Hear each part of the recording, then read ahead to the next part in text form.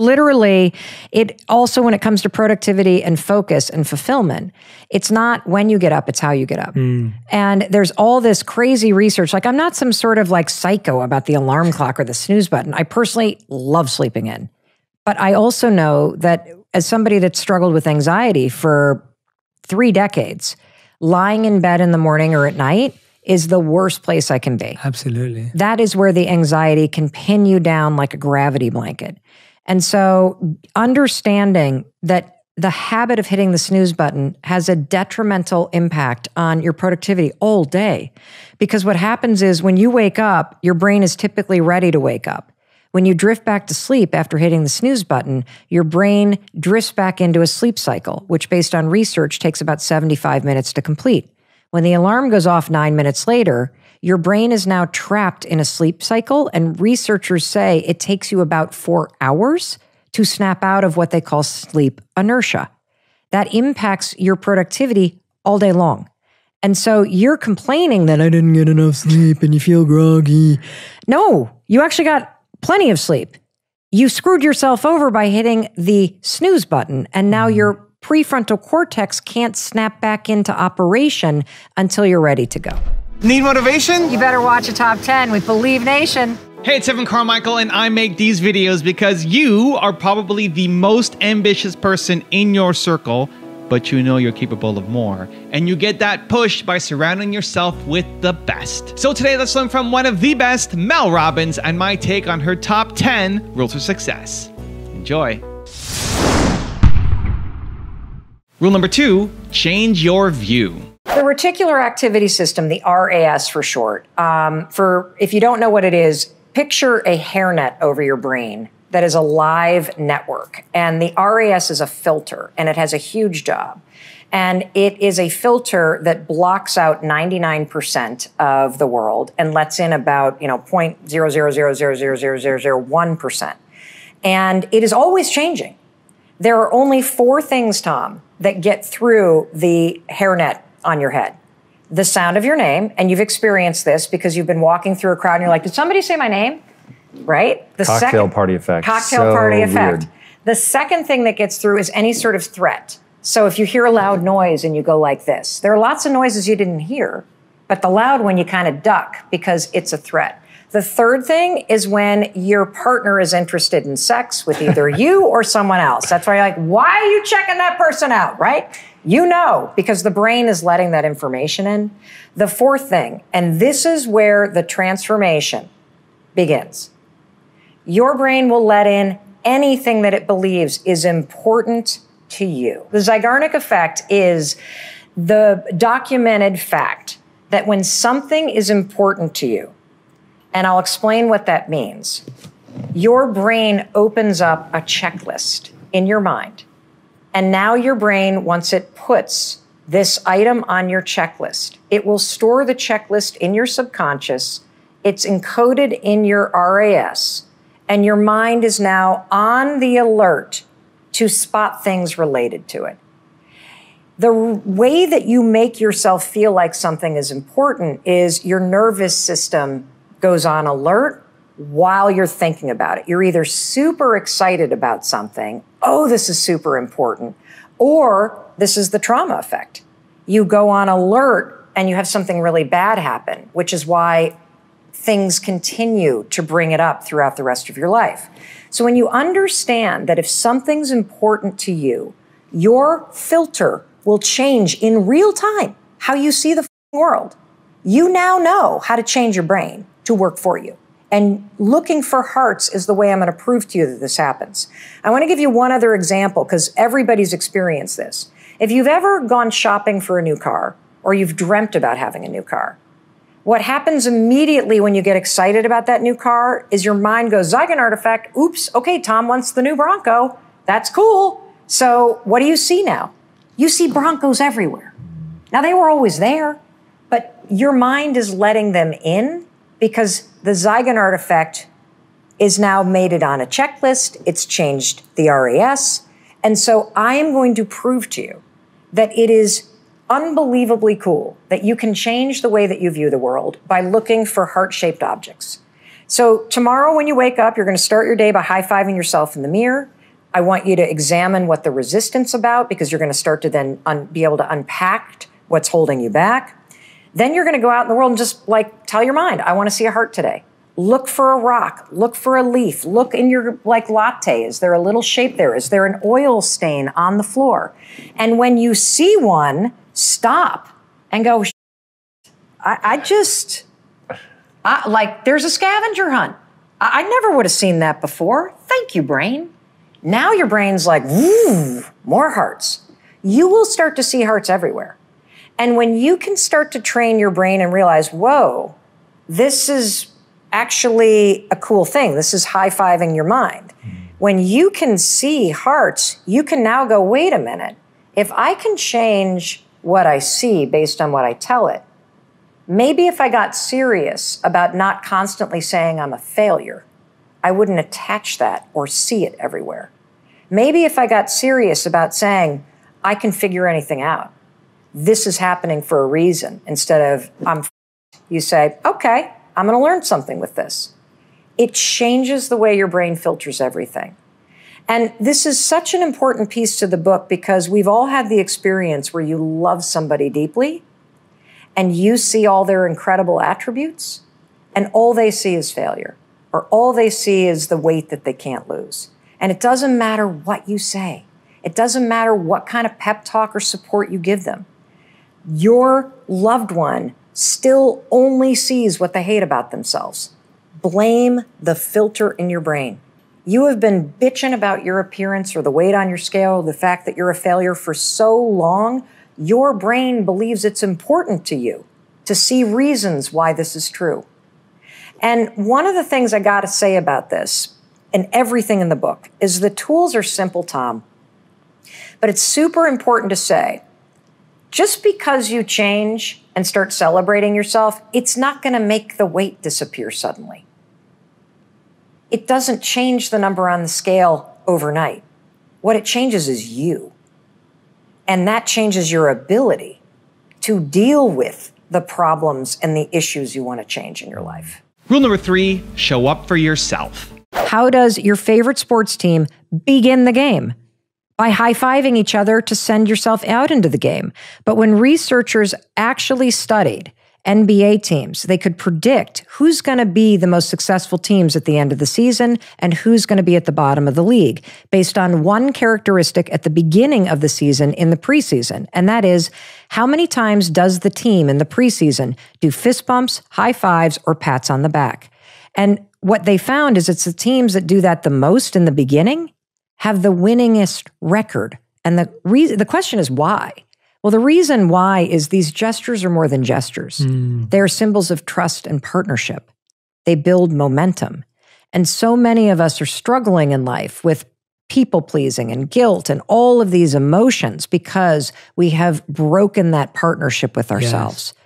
And this is a way every morning after brushing your teeth, we're going to stack this habit. Put the toothbrush down, pick up your hand, look yourself in the mirror and say, how am I going to show up for that human being today? And seal it with a high five. That's it. Rule number 4, interrupt negative patterns. Let me explain what happens. So there's a really interesting concept called ghosts in the nursery. And so trauma patterns get automated because they're not experienced in your brain, they're felt in your nervous system.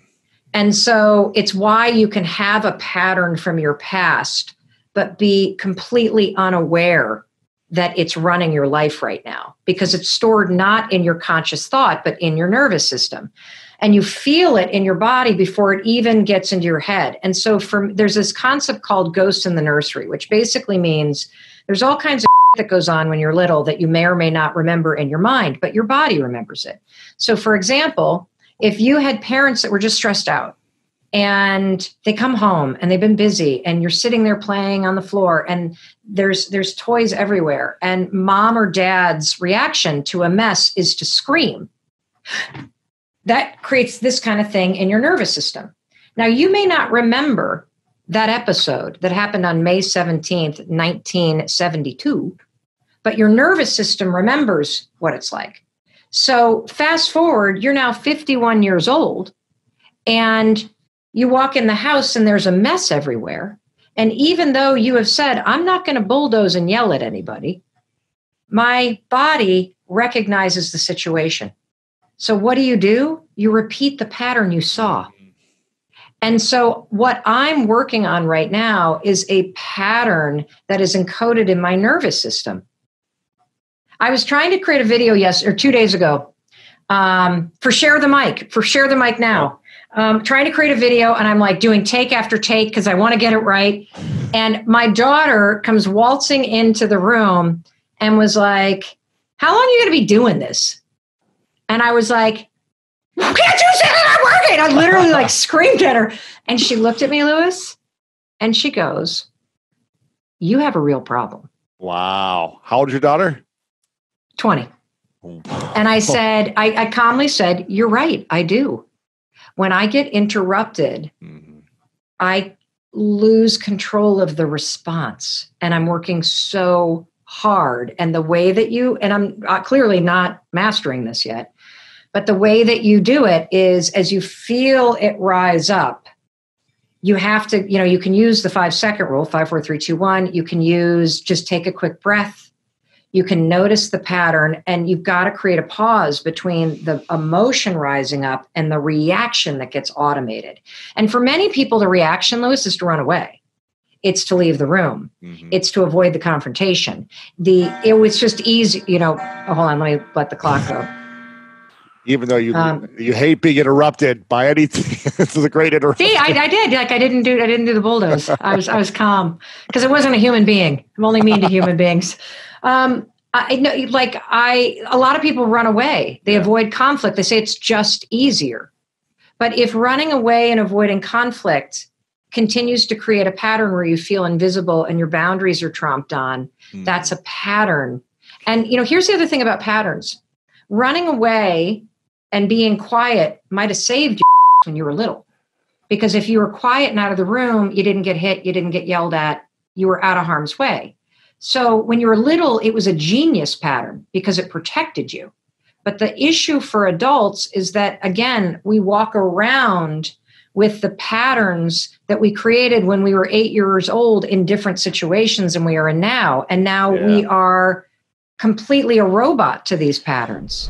Also, to make sure you're actually taking action after watching this video, I've designed a special free worksheet just for this video. The worksheet will highlight all of the lessons learned in this video, as well as pull out our 3 favorite learnings and quotes that will inspire you to actually do something. The worksheet will also give you space to write down what your key takeaways are and your specific plan of action to make sure you're getting results. If you want the worksheet designed specifically for this video, absolutely for free, there's a link in the description below. Go click on it and start building the momentum in your life and your business. I'll see you there.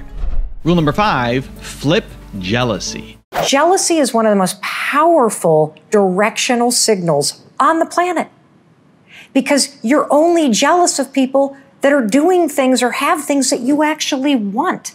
It's impossible to be fake jealous. Whatever you're jealous of is hitting something deeply personal.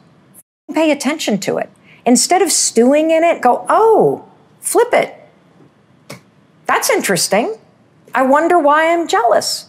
What is it about it? Oh, it's that they're doing it consistently. It's that they've built a team. It's that they've aligned their work together so that they're spending more time together.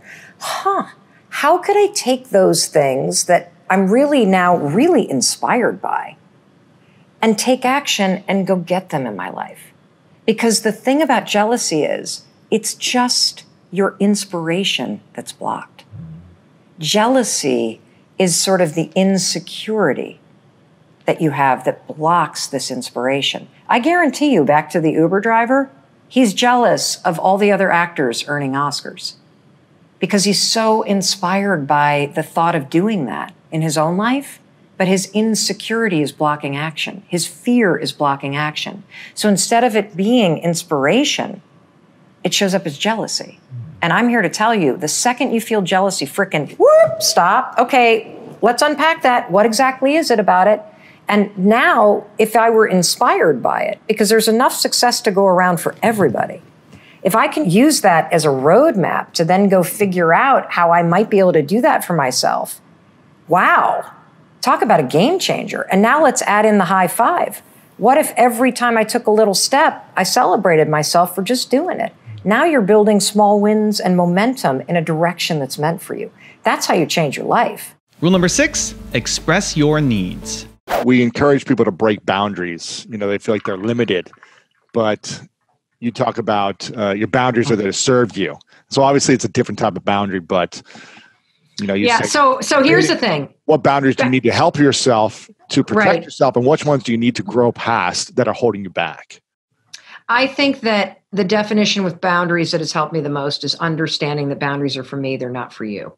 And the single biggest mistake that we make in any relationship, particularly romantic ones, but also work-related ones, is we do not express what we need. Any pattern can be replaced. Yeah. Change isn't personal. It just feels personal. Change is just about identifying patterns and replacing them with new ones. That's it. Mm-hmm. And it'll take a little while because they're encoded in your nervous system, and your default is to just do it yourself.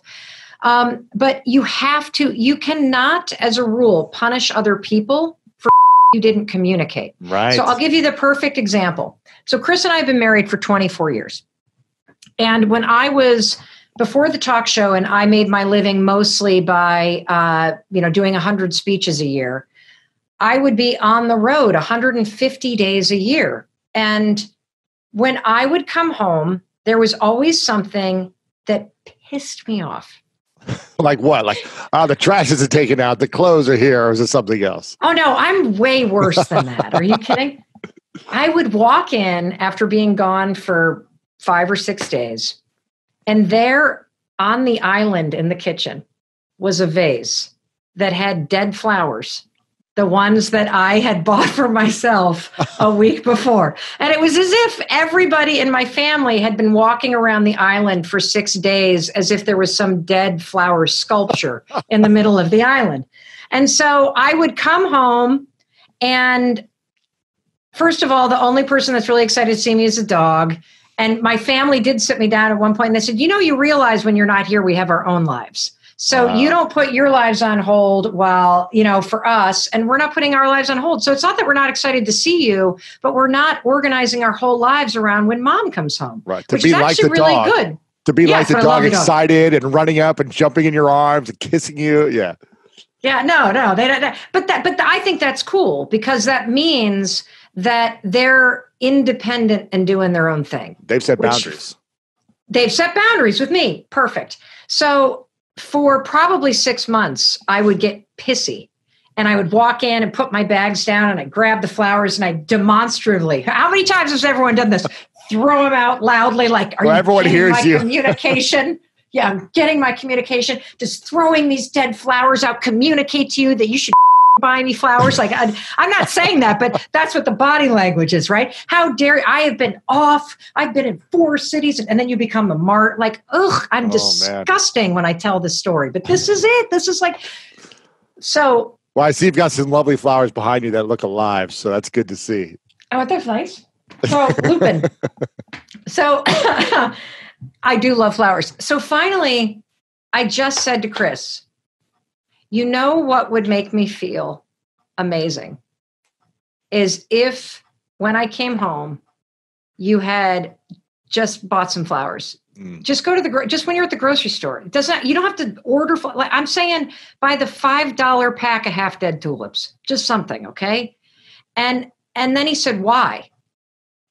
And this is the most important part of expressing. And look, you don't have to give an explanation if you're trying to like cut off a toxic person. But if you want to express boundaries with somebody because you want them to understand you more deeply, give them the why.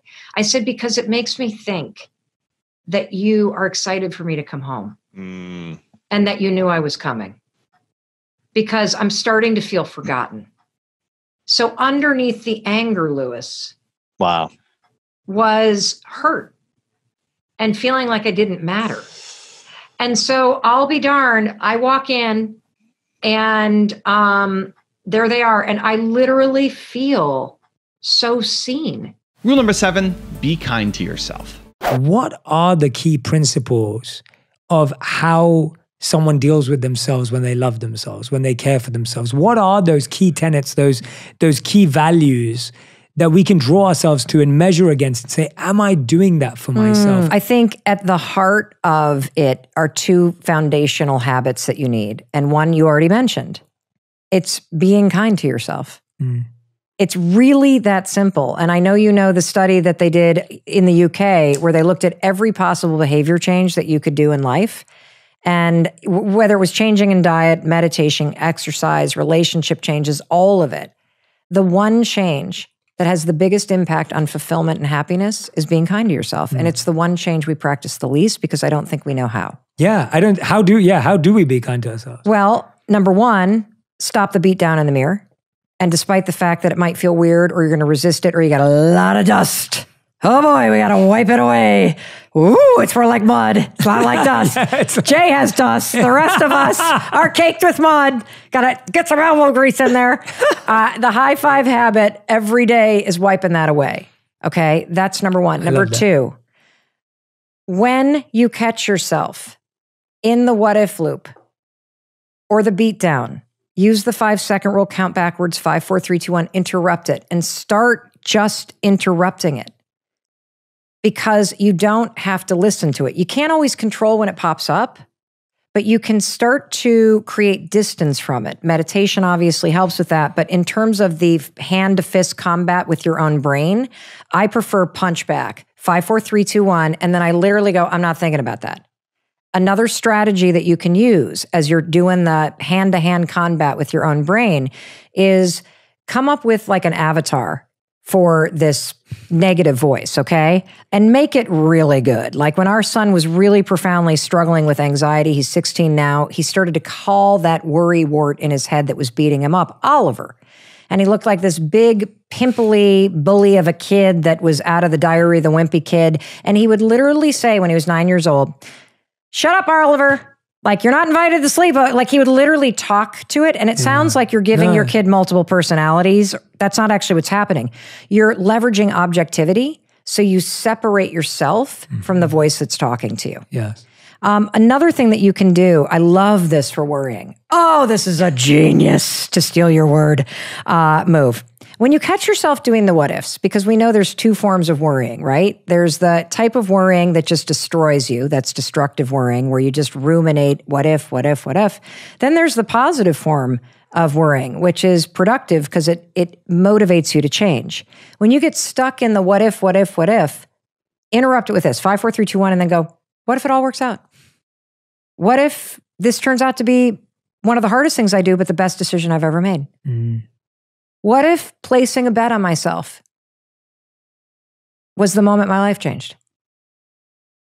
What if it all works out? Because you can't argue with that. And it literally stops that sort of cycling, because worrying is just a habit that you have. It's like a pathway that you've plowed in your mind, and it's a protection mechanism. You're actually not a procrastinator. You're not a worrier. You're just afraid. Yeah. And by staying in your mind, you think you're safe. And really what you're doing is you're holding yourself back from living the life that you're meant to live. I love that. That's such a great answer. So that's be kind to yourself. I've got a couple of, That was be kind to yourself. And then there's another one. And then the other ones. Keep the little promises that you make to yourself. And there's two simple ways you can practice this that everybody's going to hate. When you set the alarm the night before, I don't believe in having the same wake-up time every morning, because I think if you have a normal life, things are constantly changing. And so I think if you were to have one simple habit, which is the night before you go to bed, think about when you need to wake up to truly support yourself. And then intentionally set your alarm. And if you want to get really intentional with the science here, make it like a random odd number. Don't make it 6 o'clock, make it 6:17, because there's a purpose behind that. And then when that alarm rings, don't think about it like an obligation. I want you to think about it like it's a promise that you're going to practice keeping. And this is where you can use the 5-second rule. You're just going to count backwards, 5, 4, 3, 2, 1, to interrupt all of the desire in your mind and body to stay in bed or to hit the snooze button or to argue against what you need to do. And you're going to push through that resistance and take action. And by getting out of bed simply when you said you would, you are, again, behavioral activation therapy. You're acting like a person who keeps their promises. Rule number 8, take responsibility. You talk a lot about taking responsibility for that, recognizing nobody's coming to save you. It's something you said in the book. It's something that you've said in interviews. It's something that I absolutely think is really powerful. How do we use that? Why is that important to recognize? Well, it's important to recognize because, first of all, nobody is coming. I mean, if you've been sitting around waiting for somebody to discover you, to pick you, to save you, to rescue you, to give you your shot, it's not happening. Like, at some point, you got to wake up and realize when you're 18 and you're out of that house, you have to parent yourself. Your life is your responsibility. And as a woman, one of the things that I found to be extraordinarily transformational is when I stopped, in a very traditional sense, looking to my partner to be responsible for providing for me, providing financially, providing the support, providing. When I realized, wait a minute, it starts with me. I have to be able to figure out how to make myself happy. That's, by the way, the secret to a happy relationship. Marry somebody who's happy and work on your own happiness. Preach. And so when you stop outsourcing your happiness, your validation, your support, all of it, and you bring it back in and you get responsible for it, it sounds scary. It's so liberating because you could do anything.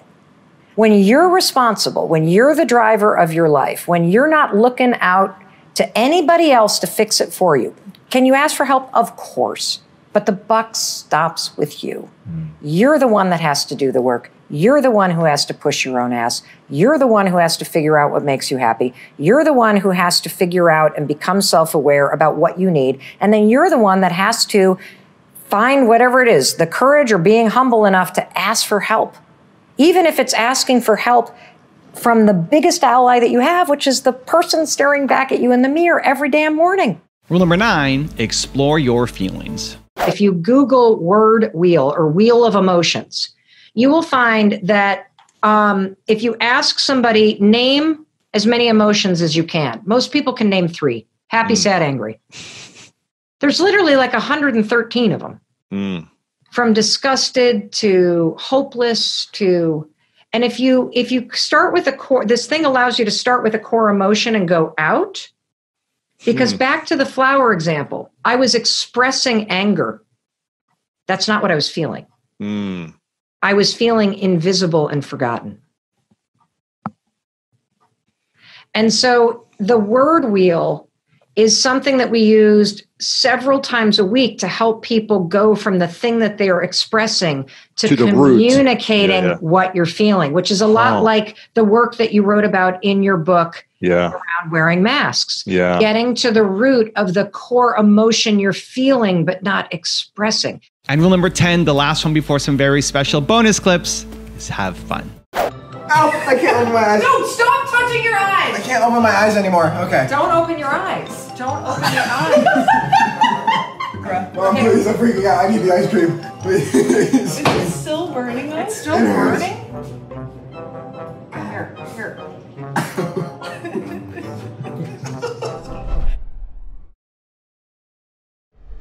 I actually have an incredible quote of yours about dreams. You say, when it comes to your dreams, you have 2 choices: pursue them or be haunted by them.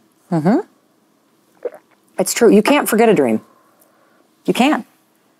Something that you want in your life, once you really want it and you give yourself permission to feel that desire, there's something called the Zeigarnik effect.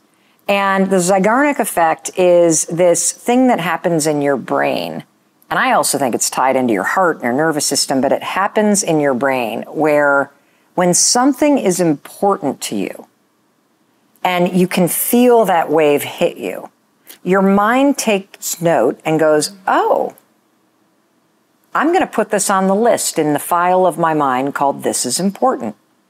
And whenever you are near anything that's related to what's important to you, your mind changes. The live network and filter of your brain will change in real time to try to alert you to the fact that you're near something that is important to you. And I'm not making this up. This has been proven in study after study. And I think that's why your dreams haunt you. You can ignore them. You can shove them down. You can tell yourself you don't want it anymore. But if you've ever wanted something deeply, it doesn't leave you. It gets stored in the subconscious part of your mind, waiting for you to remember that it's there and to get to work on it. If you've always dreamt of living in an amazing beach house somewhere, you will always think about it. And you'll either pursue it or you're going to be haunted by it. If you've ever thought about taking your grandmother's recipe and like doing something with that tomato sauce, you'll either pursue it or it's going to haunt you. And that's because of how you're designed as a human being. So you got two choices. You either do something about it, or you're going to live for the rest of your life with this thing in the back of your mind that slowly eats at you. That the one person that is diminishing your ability to make these dreams a reality is you. Because when you state your dream, this is what happens. You state it, and then all of a sudden you're present to how far away you are from it. And when you see the distance between where you are and where you want to go, the direction that your dream requires you to walk in, you're going to get present to the gap. And that scares us. That's where fear comes into play, and you start to think of all the reasons why you don't deserve it. You start to think of all the reasons why you can't do it. All that you have to do in order to start to pursue your dreams is take small actions every day that align your life in that direction. So what does that mean if you want to play guitar professionally?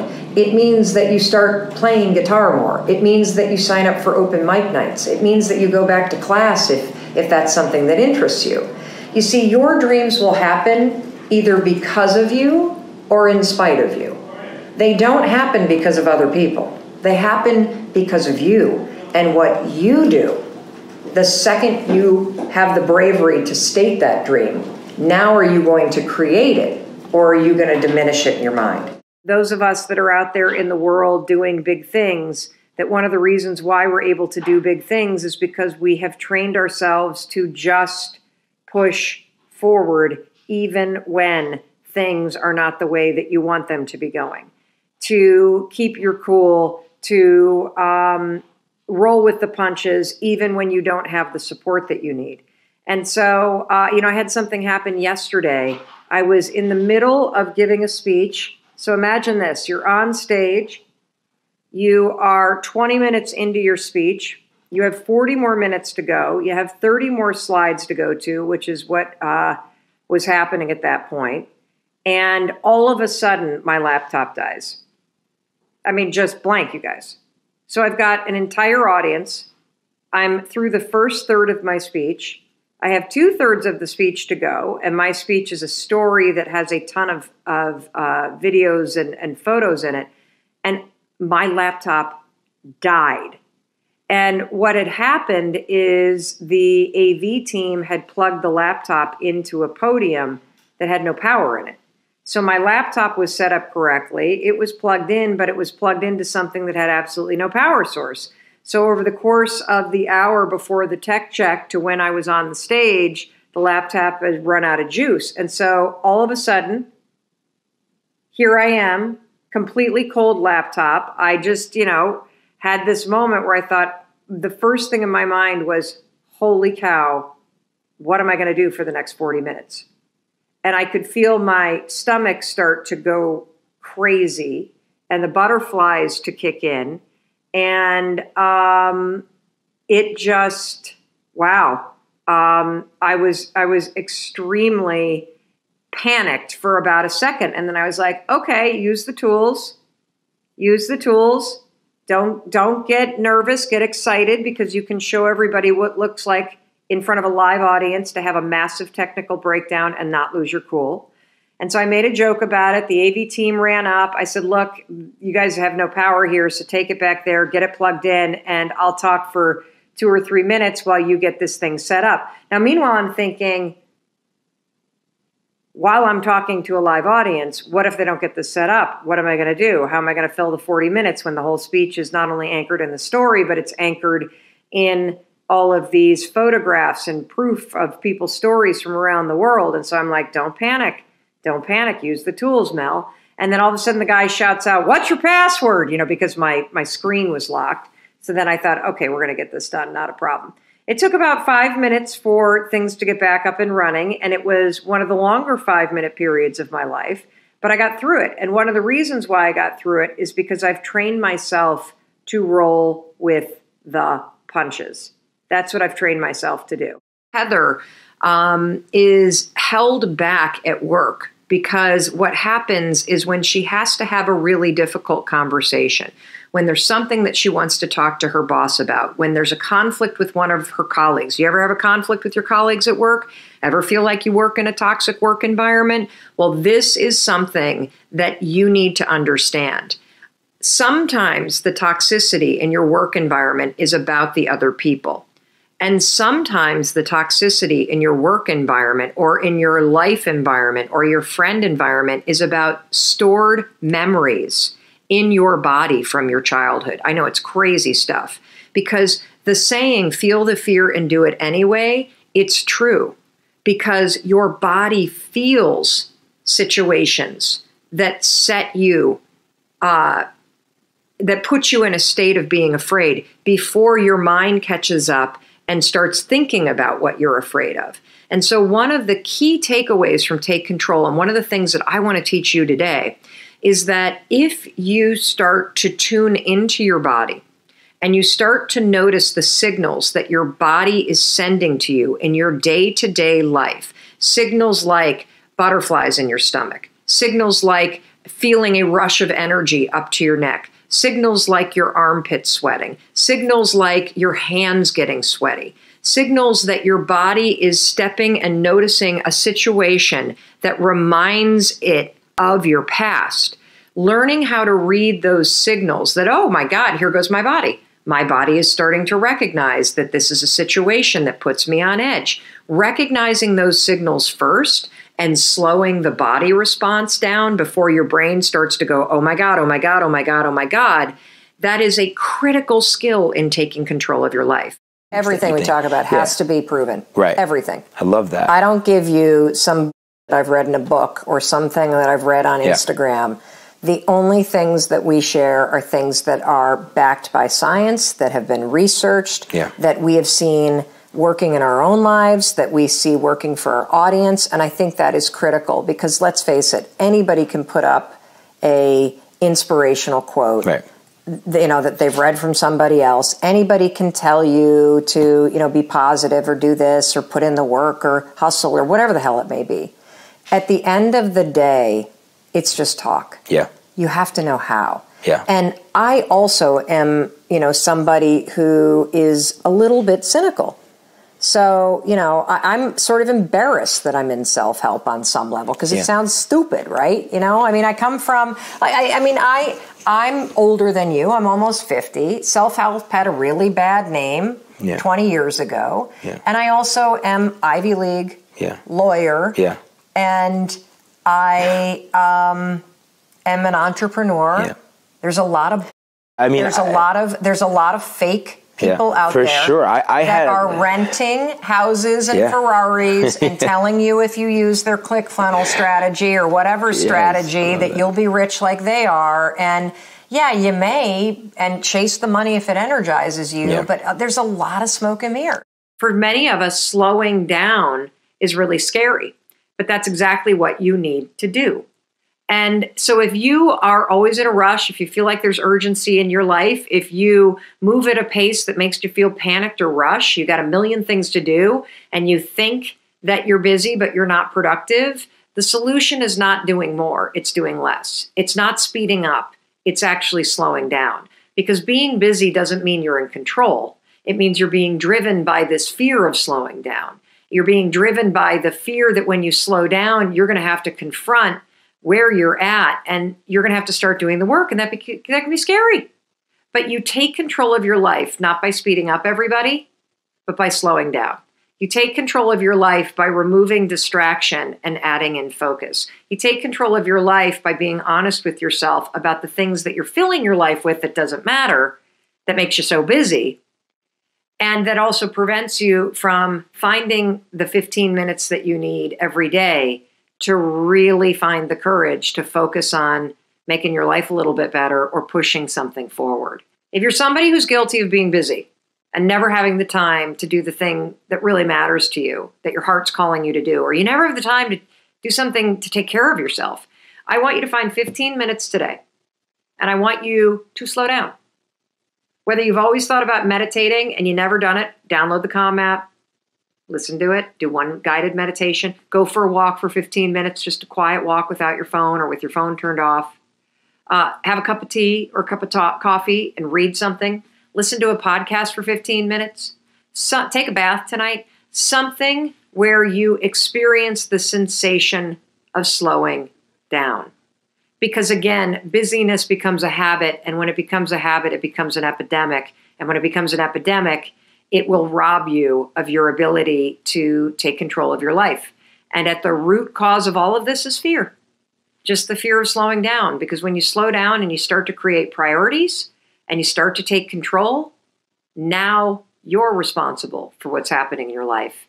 And you can no longer rely on just complaining that you're busy. I think the most important thing I want you to know is whatever it is that you're dealing with right now, no matter how scary it is, no matter how overwhelming it is, or even if you're just bored with where your life is, or if you're super happy, I want you to know that you always have the power to change your life, because you have the power to make a decision, to change how you think about something, to change how you treat the people around you, to draw boundaries, and to make the small changes that add up to absolutely everything. You got to raise your own game. Got to raise your own game. And so what is the game that you play at work? You got to get out of the head that it's all about you. The best team members are always thinking about how to make the team better. The best team members are loyal to the team. The best people to work with are the ones that are in it together. And so in order for you to get your toxic colleague to shift behavior, you got to model it. And here's the interesting thing about the research. When people are working with coworkers or on a team where people collaborate and where you have honest conversations, it creates what we call psychological safety, which basically just means I feel safe working with you. I know that if I come to you with feedback, you'll listen. I know that if I tell you how your behavior is impacting me, you'll actually care. I know that if you need help, you'll come to me, and I know if I need help, I can come to you. That's what psychological safety means. You're a safe person and hopefully a fun person to work with. So you've got to model that. That means you got to ask for support. That means you got to have direct conversations, and it means you got to support your team members too. And do you realize that when you work with other people that do this, team members are 35 times more likely to show visible commitment to your success, and they're 47% more likely when you model it to work hard to build and maintain your trust. So don't ever get resigned in thinking that the way that you behave won't impact how somebody else is behaving around you. One of the most important things when you're in a situation where the truth, the facts are that there is more on your plate than one human being can effectively handle on his or her own, there's a really important moment where you have to surrender to the chaos that your life is for the next couple weeks. Things are going to change when summer hits, but part of what I find personally is that when I resist, and I do resist, I resist what's actually happening when that's not the way that I want things to go. And so if you start complaining or you start bringing extra weight to all of the things that are going on, it's going to make it feel even more overwhelming. And if you can bring a sense of realism to it. So I call this, and I think Sean Anker's the one that came up with this term, realistic optimism. Realistic optimism is a really powerful mindset because you're not just putting a sunny spin on a crappy situation. You're being realistic about where you are in your life right now. And you are still maintaining an optimistic point of view. And what that means is that you, when you're an optimist, You believe that your actions and your thoughts matter.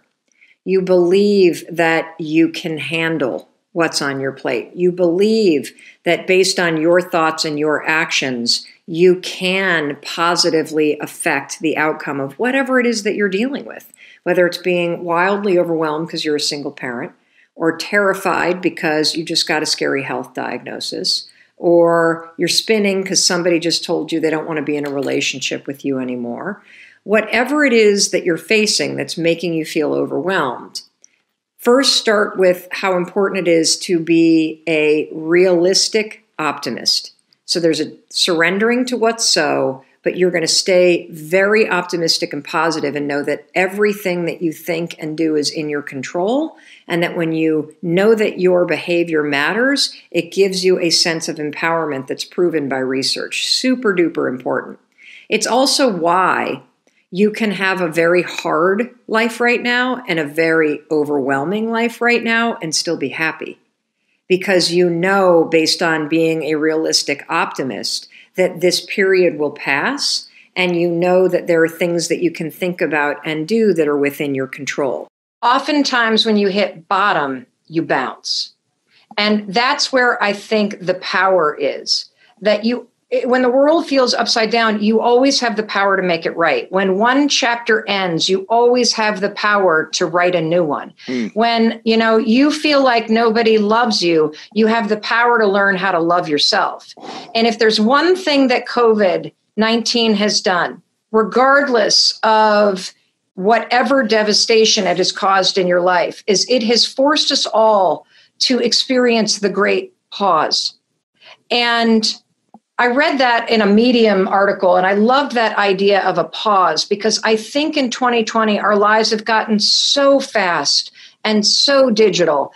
And when you are forced to pause and get present and to slow down, you are reminded of what's actually important.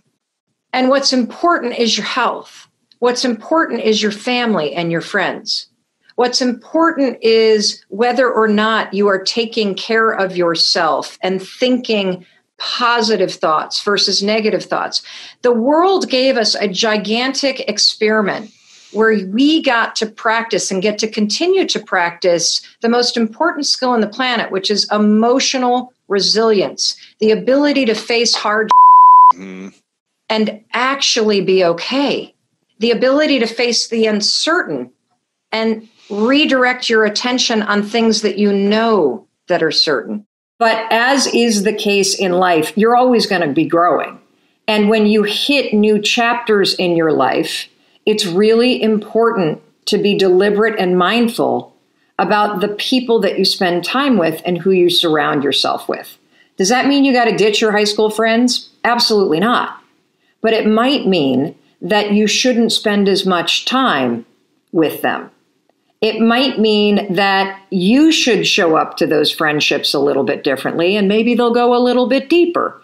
And it definitely means that based on where you are in your life right now, that you should get more proactive about surrounding yourself with a group of new friends or current friends that are up to the same kind of growth that you are. Why do you think that is in human beings that, if things are going bad, we won't change? If they're going good, we won't change, but it's almost like we need a massive breakdown, near-death experience, divorce, COVID, for us to see clearly to start changing. Well, there's a really simple answer: patterns. So the thing about all human beings is that we are pattern learning machines. And if you feel stuck or broken, I guarantee you, while you feel that way, you're not. You have a pattern of behavior or a pattern of thinking that is broken. And we need to be disrupted because we love our patterns. And even people that I know, like I've listened to your show. Even when we're in pain, we love Well, pain's familiar for a lot of people. Yeah. So a lot of people, like you may be listening to Lewis and I talking, and you grew up in a super chaotic household. Maybe your parents argued all the time. Maybe your dad or mom were in and out. Maybe there was a lot of fighting. Maybe there was actual abuse. I don't know what was going on, but it was chaotic as hell. And so as an adult, you have vowed to yourself, you are not going to repeat that pattern.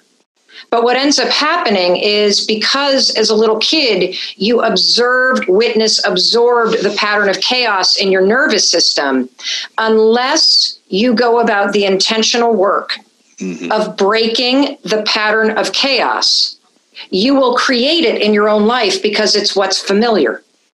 You won't understand. Why do I keep dating these assholes? Why do I go to these bosses that treat me like crap? Because you don't know what it feels like to be in a relationship with either a boss or a romantic partner or a roommate that is consistent, because for the first 18 years of your life, you lived in a state called, when's the next shoe going to drop? Right. And so wherever it is in your life that something is broken, there is a pattern that you don't see yet that is making you continue to stay in a broken situation. It's all that thinking, that overthinking, that thinking too big. Thinking big is about dreams. Thinking big is about goals. Thinking big is about your heart and your soul and figuring out what you want. Then once you do that and you think big and you see where you're headed, boom, you got to come back and you got to go brick by brick to make that vision stick. You got to go brick by brick to make the action stick. You got to go brick by brick to lay that pathway forward and to keep going. And let me tell you something. I don't care how busy you are. I don't care how tired you are. I don't care how much there is to do to make this big dream forward. You have time to lay one brick a day. You really do. You really do. And this is the secret, everybody. This is the secret to everything. It's to understanding that there is no timeline to getting your dreams done. All there is to do is to allow your heart and soul to dream big, to see the path forward, and then to pull yourself into the moment every day and have the discipline to be deliberate, to lay one brick on that path. That's it. And to keep reminding yourself that everything that you're learning on the way as you lie bricks down and you move forward a little at a time is helping you build the path. And there will be times that you start to lay bricks in this direction and you realize, whoa, wait a minute, I'm going over here and my dream is over there. I guess I better lay bricks over here and head back in the direction. Then you're going to go this way. That's great, because everything that you learned over here is going to be exactly what you needed in order to be doing what your big dream is. Having a breakdown is one of the biggest things on the planet, because what you get is you get a break from your own, and you can look objectively at where you are. And for the first time, look ahead and say, well, what do I want to go create? And 9 times out of 10, if you're discouraged right now, if you've got financial devastation, if you're facing something that is making this moment in time as hard for you as life was for Lewis and I in 2008 during the last recession, I beg you, ask yourself honestly if what you had is actually what you wanted. The thing that you just lost, that job that you bitched about all the time. That relationship that was bad to you. Yeah. Yes. Or the friends you can't hang out with because it's convenient and you're in quarantine. Like, actually ask yourself if this is what you wanted, or were you just used to it? Being used to something, Lewis, I think is the biggest reason why people don't change. I asked my mother. I love my mother. I love my parents. I've been married 51 years. Which is a feat, because my mom was a teen mom. But I asked her once if she'd go to a personal development seminar with me. What'd you say? Are you kidding me? Why would I want to change at my age? Oh, wow. I might discover I hate my life. Wow. I was like, okay, I'm just going to leave that right there. Right. And I always talk about how you have the power in your life, always. I know that you may have your feelings hurt. I know you may be angry or upset or frustrated. I certainly feel those things all the time in my life. But I want you to understand that no matter what's going on, you always have the power, because you can choose what you think and what you do next. You may not be able to control the way that somebody treated you. You may not be able to control the number of promotions that have passed you by. You may not be able to control whether or not your boss is a jerk face or not to you. But you can choose how you respond to these things, and that's where your power is. And this is a very important first piece of advice, by the way. is that a lot of times we start to feel the weight of the overwhelm, but we don't get out of our heads. And if you spend too much time thinking about all the stuff that's going on and you don't go through the process of breaking it down and figuring out what actually is important to you and prioritizing what you're going to do about it, you're just going to continue to feel heavier and heavier and heavier and more sunk. I mean, it's a very, very difficult thing to feel. Why don't you like the size you are? Because it's unhealthy. Is it? Yes. Okay. Because I don't believe in losing weight to be skinny. I believe in getting healthy because of how it makes you feel. Yeah. So if you love the size that you are and it's healthy, you should stay the size that you are. Oh. But if you look in the mirror and seeing your body the size that it is gives you evidence to say, I'm a piece of shit, or I'm unworthy. What do you say to yourself when you see yourself in the mirror? All of those things. Tell me, what is it? Let's get it out of your head and let's bring it to the light, because you feel comfortable saying this to yourself when you're alone, don't you? It's me. I want you to say it out loud, because it's not okay to say this stuff to yourself. What do you say to yourself that we're not going to say anymore? I'm disgusting. I'm disgusting. What else? I hate the way I look. I hate the way that I look. I hate the way I feel. I hate the way that I feel. Okay. What do you want? What do you deserve? To feel good when I walk down the street. Yes. Yes, you do. See, I think at the heart of this is a belief that you don't deserve to feel that way. So who taught you to feel that you don't deserve it? When did you start saying that to yourself, that you don't deserve it, Holly? Maybe when I was like 6 or 7. That's usually when it happens. So what I want you to do is I want you to leave here, and what you're going to go to war against is not your weight. You're going to go to war against the pattern in your head, okay? Because the longer you invalidate yourself, the less motivated you're going to be to change. Yeah. Because you're beating yourself down. So we got to start with not fixing you. You're not broken. Mm-hmm. You're perfect how you are, Holly.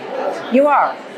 I know you don't feel that way, but I feel that way. Yeah. It's the pattern up here that's broken. Yeah. So we just want you to have a zero tolerance policy for this, like, I'm not worth it, I don't deserve it, I'm a piece of shit, this, I'm all that. No, 5, 4, 3, 2, 1. It's like an axe. You got that? And then you're going to come up, what can we say instead?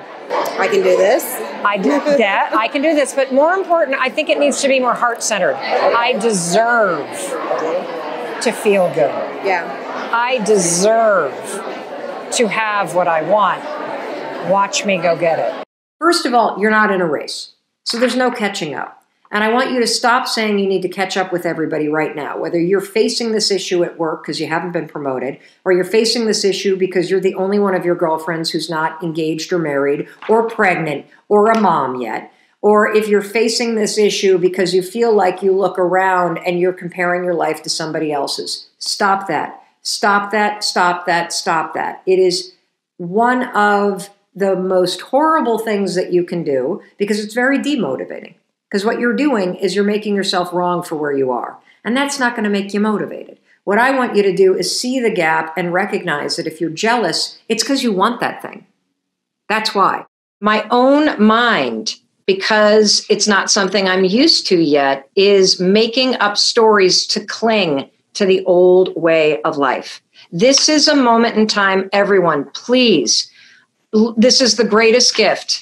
The greatest gift is this moment of pause where you get in touch with what you actually want. And if you don't have the skills, for crying out loud, look around and take an online course, because if you need skills to prepare yourself for the thing that you want, get them right now. When you hit a moment in your life or your work or your family where you feel very overwhelmed, one of the most important things to not do is to not speed up. I tend to be the kind of person that when I get overwhelmed or I feel the weight of the world on my shoulders or I feel stuck, I tend to start running into a brick wall head first at about 50 miles an hour. That is exactly what you should not do. You should slow down. You should slow down and you should assess where you are, and you should bring that realistic optimism to doing some problem solving and some planning and some decluttering in your very busy life in four main categories, okay? It's so important that you slow down and realize that part of the overwhelm is coming from the fact that you are too busy. There is too much on your plate. There's probably a lot on your plate that's the wrong things. There are probably things that you're thinking about that are not important. And that's why once you slow down, you also start to think about being a realistic optimist. You also need to declutter. And that's where your friend Mel Robbins comes in. Setting a quitting time isn't something that I invented. It's something I stole from a professor at Caltech. And the setting a quitting time habit is so important. It leverages something called Parkinson's law. Parkinson's law is a phenomenon around time that basically says this: anything that you have to get done, you will get done in the amount of time that you give to it. So let me just ask you this. If you think about your to-do list, if you have 10 hours today to work on it, how long is it going to take you to get through it? 10 hours. If you have 10 minutes to get through the to-do list that you have, how long is it going to take you? 10 minutes. Because the things you need to do expand or contract according to how much time you have to give to it. And so what I want you to do right now, because part of your problem with your routine is you don't have one. You allow work to bleed into your evening. You allow work to just constantly show up whenever the email arrives. And you're the one that has to hit reset on your routine so that you don't allow your work to do that. When a manager or a boss defines norms, the team is 73 times more likely to work hard to keep them. And here's the kicker. They're 125 times more likely to address the situation if there's somebody on the team who is not operating within the norms. You know, it's so obvious.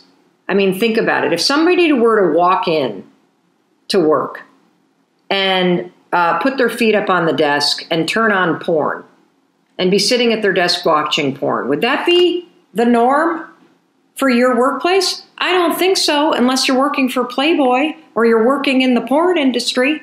That would be so out of the norm that everybody would address it immediately, period, full stop. And what I want you to understand is that when you take responsibility for how you're acting on the team, and you're collaborative, and you're supportive, and you're putting the team first, and you're modeling that behavior, and when you also bring the courage, and you dare, as Brene Brown says, to be brave enough to have honest conversations with your colleagues about what's acceptable and what's not based on how things are impacting you, you personally shift the culture in a positive direction. Now, here's a trick about gratitude. Writing down what you're grateful for doesn't work unless you do it this way. Because if I ask you what you're grateful for, everybody says the same thing. I'm grateful to be alive. Mm-hmm. I'm grateful for my health. Mm-hmm. And I'm grateful for my family. Mm-hmm. And that's so generic that you're not retraining your brain. Right. You've got to add in the because. Right. I'm grateful for X because. Okay. And the added detail will make you change up what you say, and it will also train your mind in a way that's more detailed, so it actually has a lasting impact on the way that you view the world. Just because you identify, and for me as a kid, for whatever reason, I have my own version of feeling invisible and feeling like I'm not good enough. And so my way of coping both with my anxiety and being a survivor of sexual abuse and wanting love, which we all need, is I was like an overachiever. Mm-hmm. And so I'm the kind of person that's super busy and a go-getter because it got me attention. And if I was the one that was super busy and achieving, I not only got praise, but it also insulates you from other people not picking you because you're the one in a leadership role doing the picking. Right. And so there's a part of me at the age of 51 that is realizing that, you know, these feelings of feeling unworthy and this hyper drive to try to achieve, it's all coming from a place of feeling inadequate or like what I'm doing is not enough. And Still, so that's at 50, having the talk show, having a best-selling book, having the Audible originals, having the platform everywhere, having the impact, it still don't feel, being the most booked female speaker in the world, like you still don't feel. it's so stupid. It's annoying. And human beings are annoying. We are stuck with this wiring. Like if you think about it, like all of the crap you believe is probably a hangover from age 0 to 10. Mm-hmm. That as adults, we walk around thinking the same stuff we thought as kids. And I can't stand that I feel that way, but knowing it, it allows me to catch it before it stops me from having an event or writing that next book or taking a risk. Here's the thing about morning routines. I think morning routine envy is a real thing. Mm-hmm. And I do believe that a lot of people lie about their morning routines. I think lying about your morning routine is a real thing. I think pretending you have the perfect morning routine is a real thing. I'm about, when I'm home, I'm almost 80% in my morning routine. I get it done because it's super simple. Right. So, I mean, I think I need a simple one. Yes. And when I'm traveling, I almost never get the whole thing done because there's too many excuses. And so I think the key to having a morning routine, and morning routines are critical because how you start your day has a massive proven impact on how your day turns out. There's one piece of research that I think is really profound. And this comes from Sean Anker. I talked about this yesterday, but I'm going to tell you this too, Susie. If you consume 3 minutes, just 3 minutes of negative news, of negative television, of negative emails, maybe stressful emails from work or stressful texts from friends, you have more than a 50% chance 8 hours later to say you had a bad day. And the reason why is because of what consuming that kind of information does to your mind. It literally sets your mind up to be on the lookout for things going wrong. And so the reason why a morning routine is actually so important is because, number one, it determines what your priority for the day is. And we also know based on research that your mood in the morning, it impacts your productivity all day long. Everything that I have done since we launched the 5-Second Rule book was in reaction to things that were coming to me. So I never sat out and said, hey, the 5-Second Rule audiobook has been a complete record breaker. We clearly have an audio audience. Let's go pitch Audible. Audible came to me, which is fantastic. I always dreamt about having a talk show, but I wasn't out pitching one. Sony came to me. In fact, the only reason why we got into courses, online courses, and we now have more than 500,000 people that have taken our courses online, was because Success Magazine came to me and said, let's do a course together. I remember, I was there interviewing you for it. I hated it. Because what I discovered is I hate being told what to do. And so, but that gave me the idea, we should do courses ourselves. And so this pause has made me stop and go, well, what do I really want to do? And the truth is I want to go and make the biggest possible impact that I can. And I want to collaborate with more people. And I want to do events. And I don't want to be the CEO. I'm a terrible leader, horrible leader, the worst actually, because I'm amazing at coaching. I'm amazing at creating. I'm amazing at reacting. I'm terrible at managing people. I am terrible at managing a project. I have ADD. I have dyslexia. I'm a bulldozer when I get anxious. I hate similar, Mel. I know we are. That's how we'd kill each other if we were roommates or business partners. But I think understanding yourself is really important. And so there's a couple things that I've decided. Number one, I'm going to consciously create the next chapter. And what is that? And I'm still in the middle of doing it. Yeah, but you want to do events. You want to do these things you're talking about. Yeah. Yes, and I want to collaborate more with a wider audience of people. And I want to build a brand bigger than Mel Robbins. Yep. I don't want it to just be me. I want to build a platform-based business that reaches more people. Because here's the thing that got me through kind of the loss of the talk show and the way that I think about things, that I hope helps if you're listening and you're kind of struggling with something. I believe, and I went into the talk show saying this to myself, because there's a 99% chance, based on the history of people that have tried to have a daytime talk show, that it was going to fail. And I went in there saying, I'm not doing this because I expect to have a successful talk show. I'm going to put 1,000% into it so that I have no regrets and I wouldn't change a thing. But I'm going into this because I know that there is a skill, a person, or an experience I am meant to have that will help me for the next chapter that I can't see coming. One thing that's true about life is that things are always changing around you, always.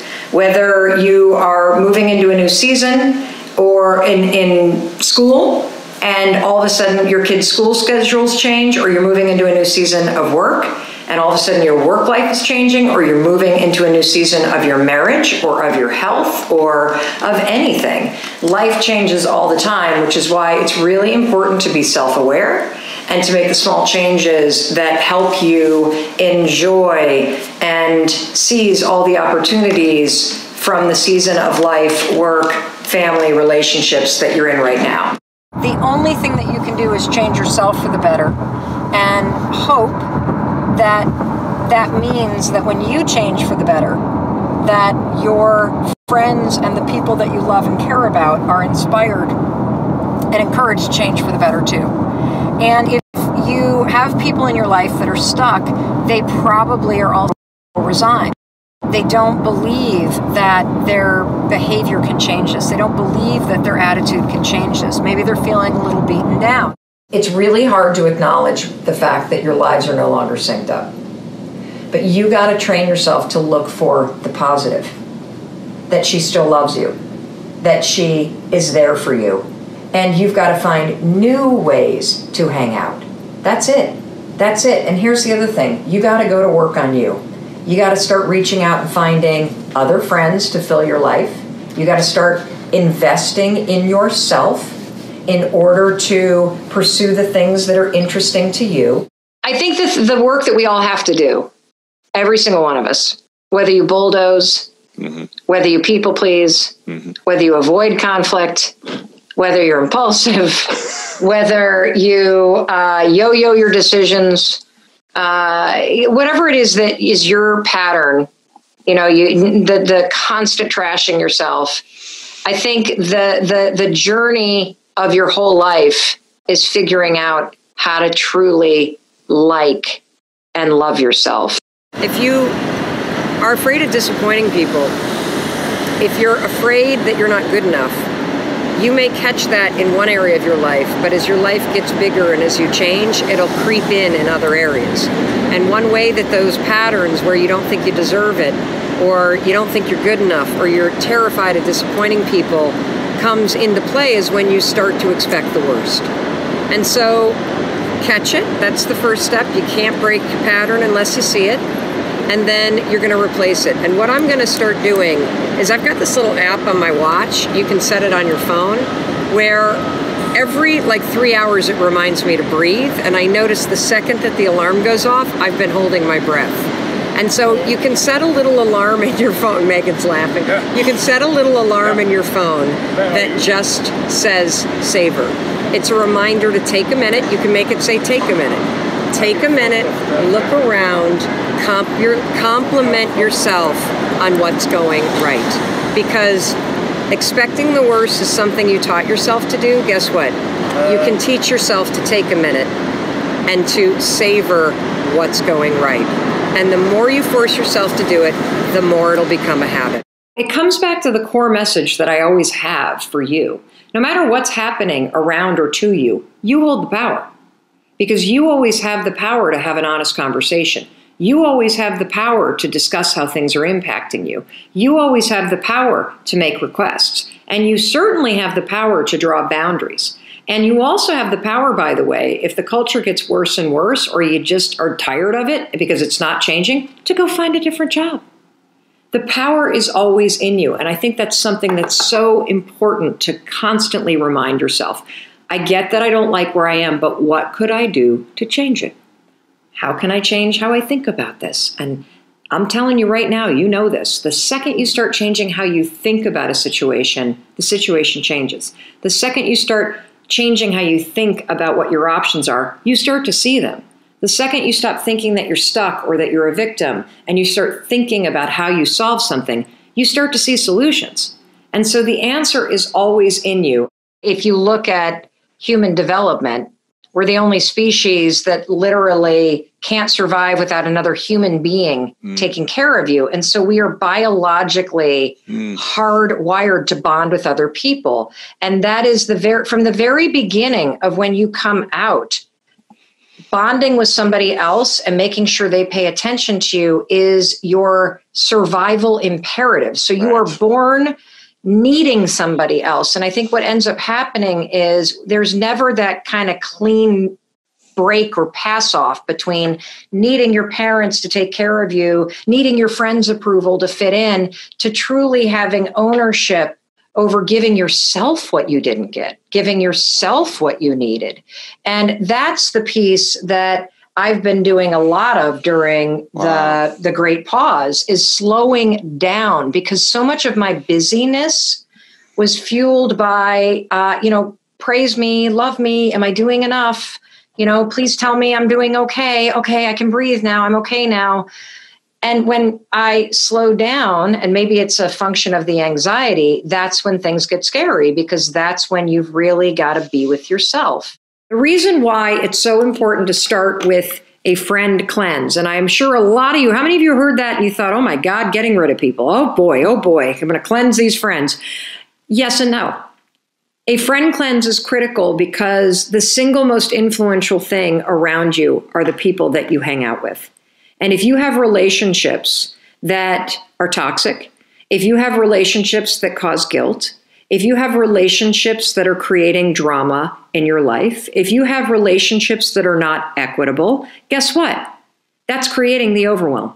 That's creating unhappiness. That's keeping you doubting yourself. If you have friends that have bad habits, guess what? That's making it really, really hard for you to change your habits for the good. You have this behavior pattern where you get angry. You have this behavior pattern where you snap. You have this behavior pattern where you yell and you get upset and you make people wrong and you don't mean to. If you are somebody who's ever said to yourself, I wish I could stop yelling, or I wish I could just snap, I could stop snapping. This video is absolutely unbelievable. Okay? And the reason why is I explained this research that was so mind-blowing for me. It's called Ghosts in the Nursery. A lot of the patterns that you have that you don't have control over are patterns from your childhood. And they are there because when you were a kid, you experienced people in your life that were tense. Did you ever have a parent that was a yeller? Did you ever have a teacher that was a yeller, or a coach that was a yeller? And secretly in your little kid body, whenever your mom or dad would yell, or your coach would yell, or your teacher would yell, or your grandmother or grandfather would yell, you would feel tense, right? You would feel nervous. You would feel on edge. Of course, that's how we all feel, right? Well, here's the reason why you might have an issue, like I used to have an issue, where I would yell at my kids and then I'd feel terrible about it. I'd snap at my husband and then I'd feel terrible about it. Psychologists, and then I would say to myself, I'm not doing that again, I'm not doing that again, but I wouldn't have the ability to end it. Psychologists call this ghosts in the nursery. It means that any situation where you start to feel tense or you start to feel stressed out, guess what happens? Your body remembers what it was like when you were little to feel tense and stressed out. And what were the adults doing around you when you felt that way? They were snapping. They were yelling. And now here you are repeating the pattern. And you don't know why. And you feel guilty. And I'm explaining this to you because it wasn't until I thought, holy cow, like I know I don't want to snap at my husband. I know I don't want to take my anger from work out on my family. Why can't I stop this? That's the reason why. It's because it's a pattern that you remember from being a kid, that the adults around you were snapping or yelling or being mean anytime. And when they were, you felt tense and stressed out. So now that you're an adult, when you're tense and stressed out, you repeat the behavior that you witnessed. Crazy, right? So how do you stop it? Well, the first step to stopping anything is to actually understand what you're dealing with. Now that you know you're dealing with a pattern, now all you need to do is basically say, okay, I'm going to put a practice in place that's going to interrupt this pattern. What's the practice? Well, a really good one is before you walk in the house at the end of the day, if you're stressed out, take 5. Take 5 deep breaths. Like reset your mood, reset your energy before you walk in the house, and you'll be surprised by how much nicer you are to the people around you. Another thing that you can do, and this one's not so fun, is you can train your partner, your kids, your roommates, your family, that if you're trying to get a hold of how you bring stress home, you can train them to say to you, hey, don't take your work stress out on me. When somebody that you care about says that to you, it's a humbling experience. And the person that says it the most in my life is my son, Oakley. The youngsters seem to love to cross-check the adults. So be careful with taking that advice.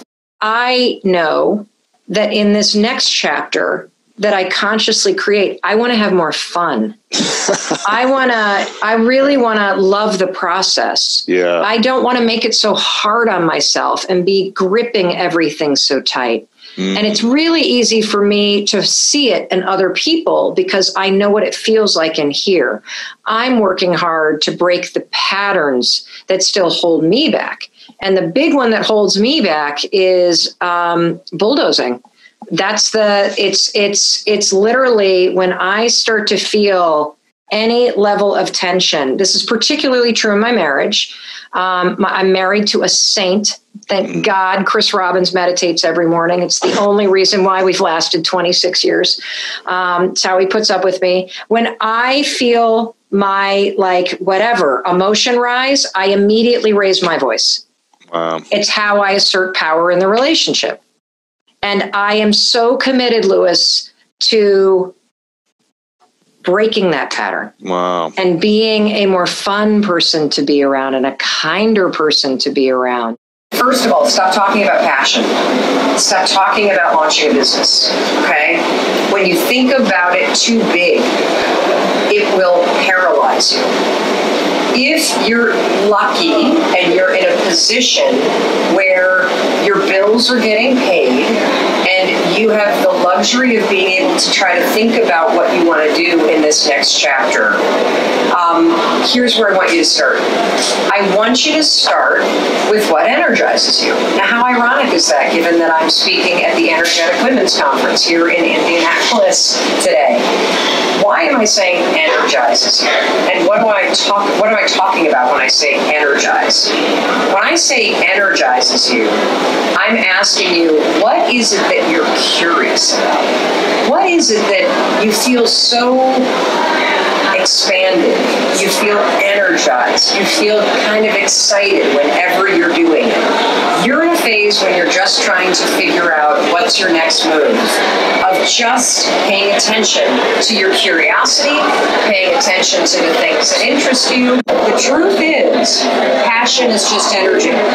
If you're passionate about something, it means you're energized when you do it. So let's reverse engineer this and let's just ask yourself a simple question. What are you curious about? What energizes you? And if you allow yourself to explore things that energize you, you, my friend, will start to find the clues about what it is that you should and could be doing. Because all the research says that if you're doing something that you like, if you're doing something that you're curious about, you're not only going to enjoy it, you're going to be really good at it. Because if you like doing it, you'll spend more time doing it, which means you're going to get better at it. You know, sometimes when the dream is so big, the fact that it's so big becomes paralyzing. Because you think about where you are right now and you think, holy cow, that thing that I really want? I don't even, like, how do you even start when the dream is so big? So here's what we're gonna do today. We're gonna shrink it down because you know me, I am all about simplicity. I'm all about making sure that the advice works for you, because if it doesn't work for you, you're not gonna do it. And I'm all about switching how you think about things. Making this smaller and making it something that I'm learning about rather than doing and launching and that somehow thinking about it differently frees up the ability to get started. If I get you to start doing that and you do this every day for 10 or 15 minutes, which you absolutely can, guess what's gonna happen? You're gonna feel momentum. You're gonna feel like you're working on it. You're gonna meet people that are interested in it. You're gonna learn things that are gonna lead to the next thing that you need to learn. And you will have mastered the art of getting started. And by doing something a little bit every day, you're also gonna master the art of continuing to keep going. And from there, it'll snowball. I promise you. I promise you. You see, you're only ever running against yourself.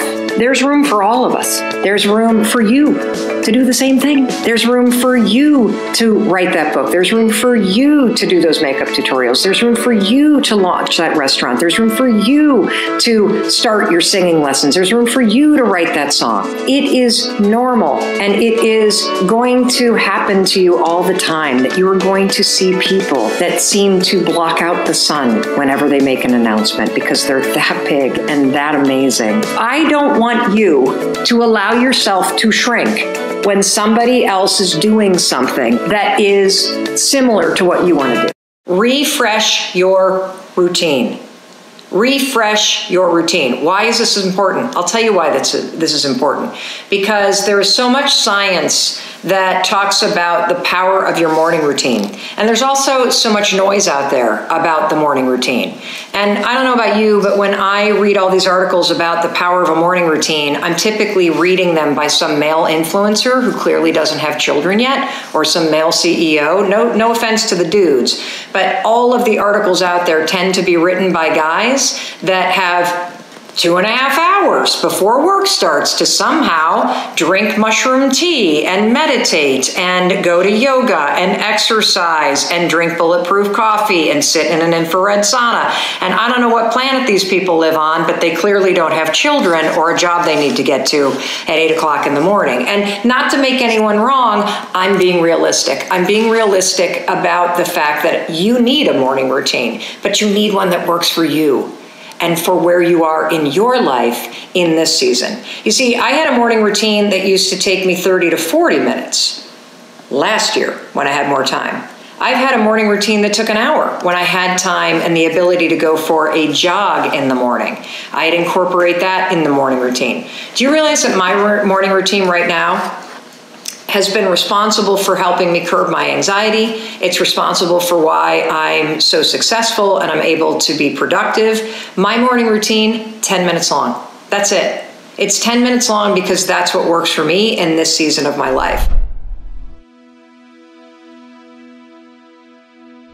If you want more top 10 videos, they're not on this channel anymore. I have a dedicated channel just for it. Go check it out. The link is right there next to me.